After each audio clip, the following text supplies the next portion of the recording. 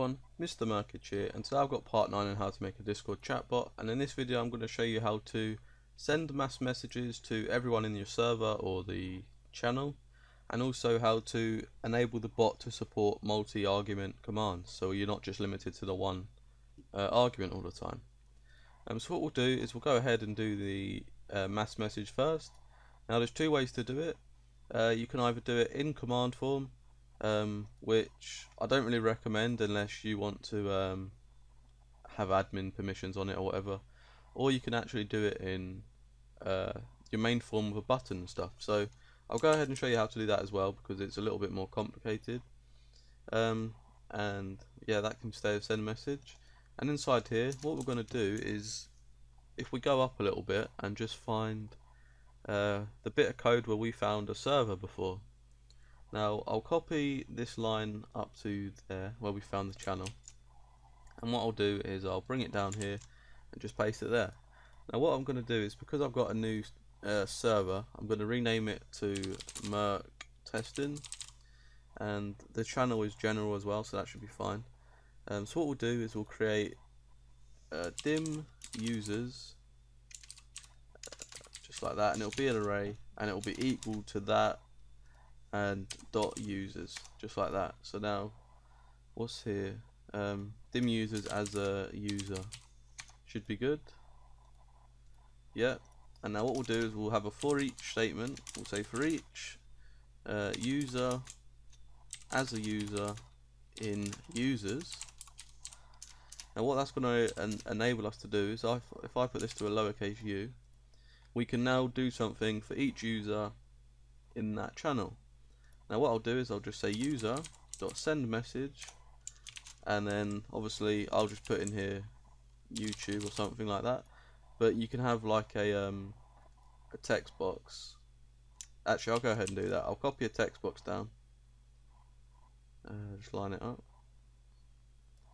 text box 3. So what we'll do is we'll just put here text box 3.text and remove that silly speech mark, and there we are. So if I launch this up, if I head over to Discord, into the server, you can see it's only me in here anyway, but if I were to open this bot up, type a little message in here, testing, and hit send,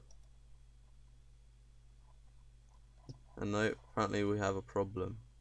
Additional information, unable to cast the object. Right, so I guess let's just do it a different way. Instead of creating this array here, we'll just take that away, and then we'll copy this line, and we'll stick this line where users was, and let's see how that works out for us. Although it's kind of long, it should still work for us, so let's give it a try.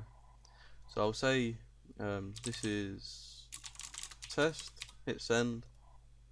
You can see I got a Discord message. I'll head over to the chat, and you can see this is the test got sent to me, and obviously that would get sent to everyone in the server or channel, but it's just me in there, so that's the only reason I got it. And I just want to let you know that we're going into a specific channel here.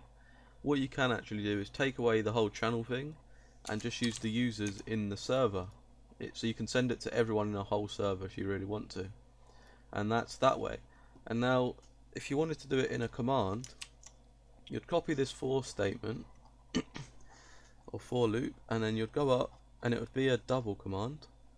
So you'd put in here, let's say case mass, then you'd put your for loop in just like that, and because it's in here we need to add the awaiting, and instead of sending into the finding the server this way, we're going to use message.channel.users, just like that.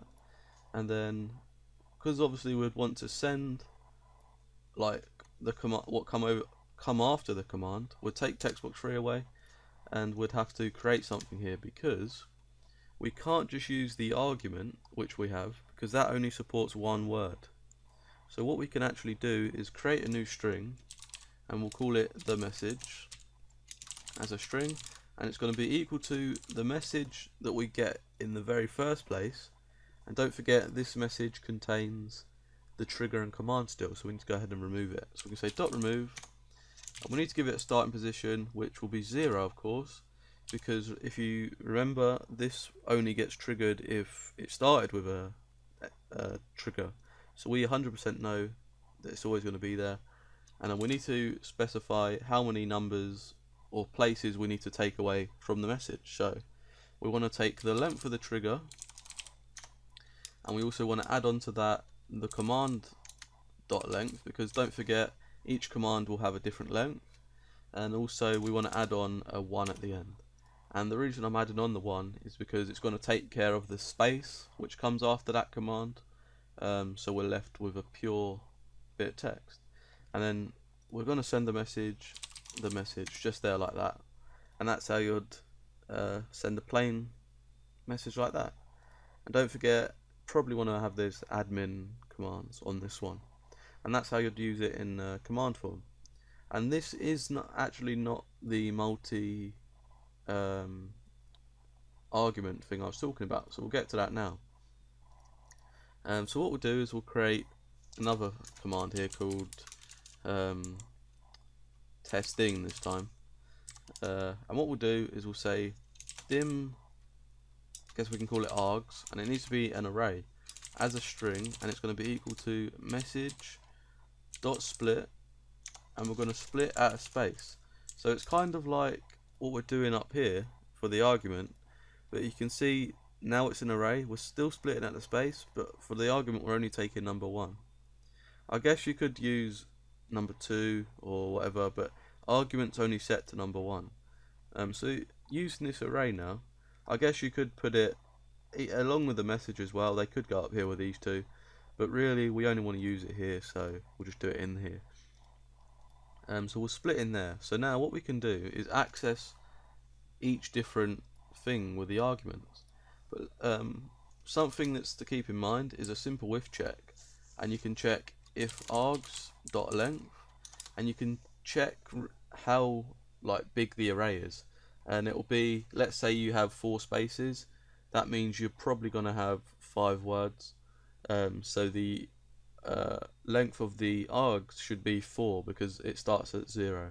So what you're going to do is you can check if it is equal or more than, less than a certain number, depending on how many commands you want to allow in this case. So we don't really want to care about that just now. I just want to show you the basics. So what we'll do is we'll send back a message, message.channel send message, and I'm going to send back args. And what you want to do is totally forget about args 0, because we're splitting at the space, so that's going to still leave us with the command and the trigger. So 0 will be the command and the trigger, so don't use that. You want to start from number 1, and that'll be your first argument.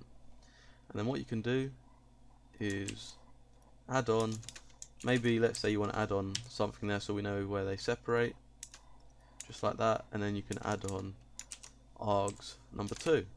And obviously you can use as many as you want, but don't forget, if you hard code these in and then args2 doesn't exist, you will get an error. So you might want to check, just like I said, if there is that many parts in the array before you do hard code in all of them. So hopefully you understand that. What I mean is, let's say you code for 3 arguments but the user only inputs 2, your program will throw an error because there is not 3. So that's why you should use the if check that I just showed you before you hard code it. So hopefully that makes sense. So what we'll do is I'll just launch this up and I'll just show you that it works. So I'll do testing, and then I'll have number 1, and then I'll have number 2, and it should just send back, you can see it sent back 1 and then 2. But let's say I did testing, did 1, 2 and 3, I didn't account for the 3rd one, so nothing will even happen. There shouldn't be an error, it will just send us out like that. But now if I were to say testing and just do 1, remember I've got code there to account for the 2nd one, but now it doesn't exist, so we should get an error. And you can see we're straight into the error because args2 doesn't even exist. So that's why it's important to put that check in, like I showed you.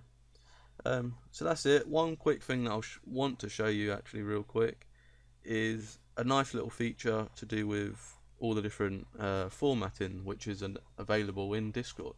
So I'll leave a link to this in the description, but basically it's all different formatting you can use, and the one I want to show you to make responses look nice is three little, I'm not actually sure what they're called, but three of these little things here, and you can put them into your commands. Let's say I'll just stick it on the invalid one. You'll put three of them like that, leave a space, come over here and put another three where you want it to close. But you'll have to go ahead and do this on everywhere you're sending a message. Let's say you want it on a command, you'd have to like add the string and add it on. So I'll go ahead and trigger an invalid command, and you can see it sent back invalid command, but now you can see it's in this nice looking little box, just like that. So that's one thing you can keep in mind when creating it, because it will help your bot look a little bit better. Yeah, so that's everything for this video. I hope you enjoy it. If you did, please be sure to leave a like and a comment, and I'll see you next time.